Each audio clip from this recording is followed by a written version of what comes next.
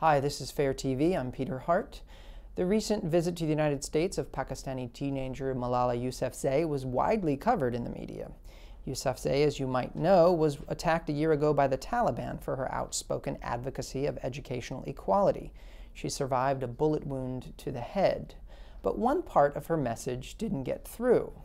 During her October 11th visit to the White House, Yousafzai told Barack Obama that his administration's drone strikes were fueling terrorism.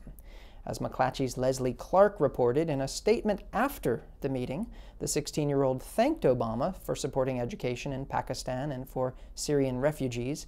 She also said this: "I also expressed my concerns that drone attacks are fueling terrorism.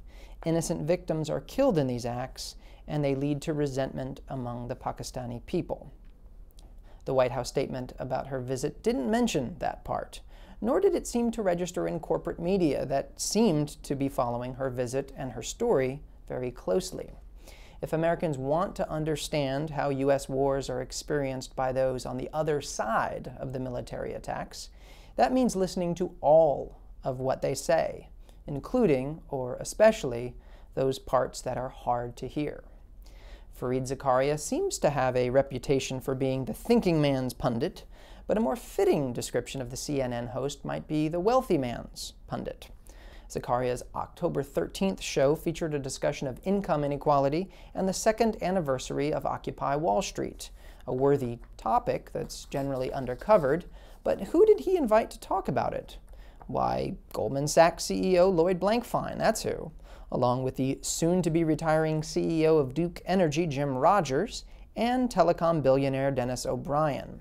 Whatever your politics, it was just plain odd listening to three people who benefit wildly from the upward redistribution of income muse on Zakaria's question. I also asked my panelists about income inequality, a hot topic not only in America, but around the world these days. How did we get so unequal, and what responsibility do corporations have to fix the problem? And it turns out O'Brien, who reportedly resides in Malta to avoid paying taxes in Ireland, thinks some of the Occupy message is worth listening to. Blankfein, on the other hand, well, he has a different take. So let me ask you, looking back, with Occupy Wall Street, having its anniversary, what do you think it all means?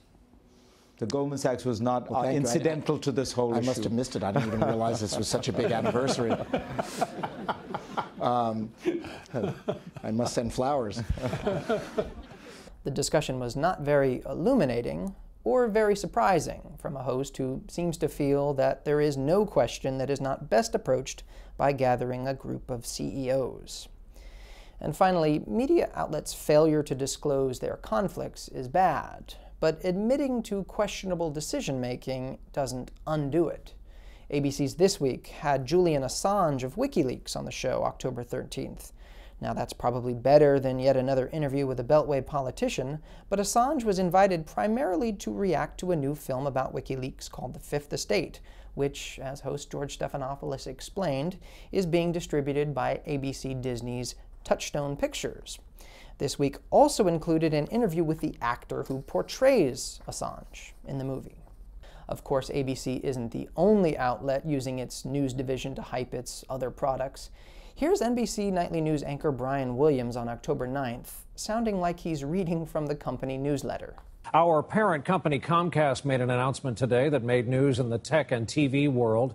It has to do with Twitter, and in the near future, the ability to highlight a mention of a clip or a broadcast on Twitter, which then users, Comcast subscribers, could then view instantly on a mobile device or TV by hitting a button that says "See It."